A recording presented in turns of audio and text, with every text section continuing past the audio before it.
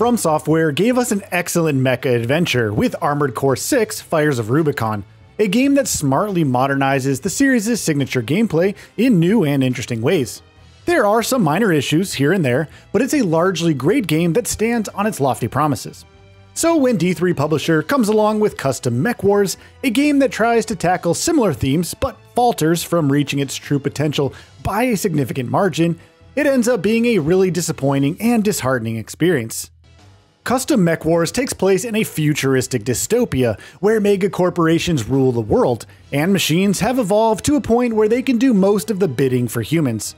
The game sees you taking on the role of a pilot in the 4-7 Squadron's G-Mech unit as they investigate a case of fellow mechs suddenly going rogue.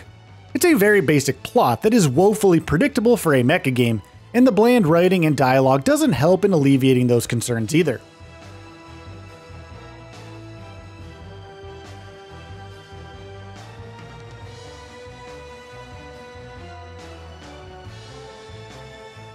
The game also has an annoying habit of bombarding you with tons and tons of dialogue in between gameplay sequences. You have to take your gaze away from the action to read the subtitles and understand what's really going on. All in all, it's a mostly disappointing story that never really manages to impress the player in any meaningful way, so I mostly skip through those segments to just focus on the action.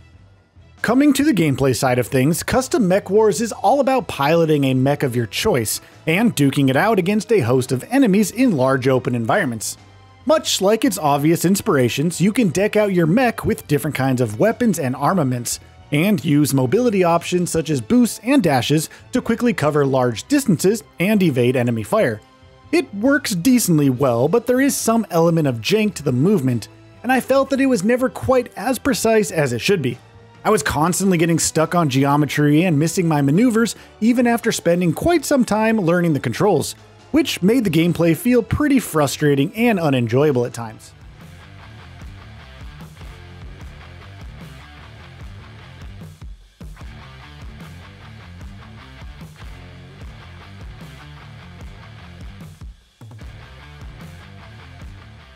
This issue of imprecise controls and inherent jank is also present within the combat, where I was constantly relying on auto-lock on weapons to minimize the time spent lining up shots and rapidly firing on targets.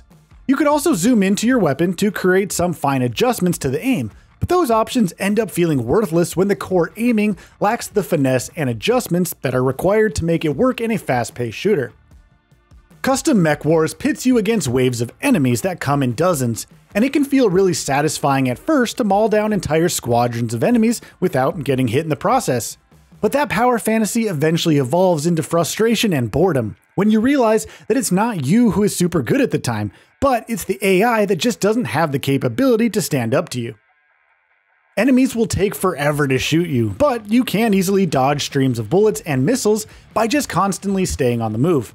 The game does feature a bevy of different enemy types, ranging from air drones that need to be shot down, to larger enemies that take quite a lot of beating, to trucks that charge and destroy pieces of cover in an instant.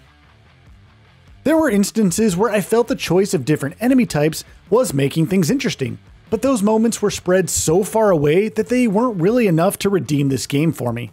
All in all, the missions are extremely repetitive, and there really isn't motivation to keep going since the story isn't all too interesting as well.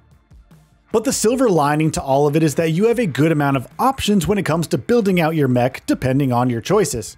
Completing missions net you resources and parts that can be used to create deadly mechs that are tailored according to your requirements and aesthetic choices.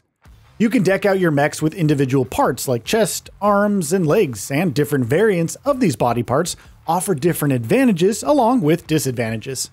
You also have the freedom to join these pieces of armor in any way you wish, which enables you to achieve just the look that you desire. There's undoubtedly some fun to be had in messing around with these systems, but the issue circles back to the gameplay, which is pretty monotonous.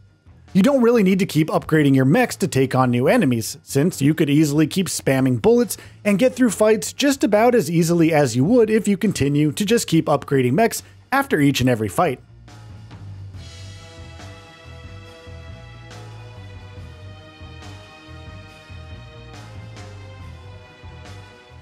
Switching gears over to the presentation, Custom Mech Wars doesn't really try to present its world with adequate attention to detail.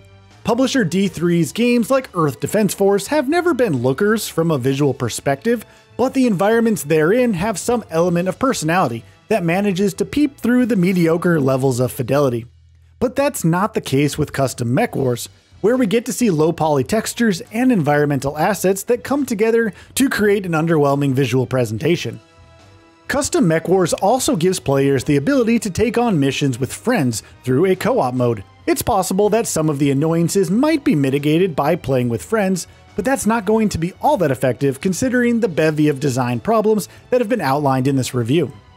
In conclusion, Custom Mech Wars is a game that has a couple of great ideas under its familiar framework of an action mech fighting adventure. But those merits are buried deep within a plethora of serious problems, including but not limited to repetitive mission designs, boring story, and unappealing visual presentation. Custom Mech Wars definitely needed a lot more time in the oven, but as it stands now, it's a game that falls utterly flat in comparison to its competitors. As such, it's better that you skip it altogether and pick out a better mech game to satisfy your cravings instead. So, what are your thoughts on this? Go ahead and share them in the comments below. And if you like this video, please subscribe to the channel and enable all notifications by clicking the bell icon to get new video updates. We upload every day and would really appreciate your support. Thanks for watching.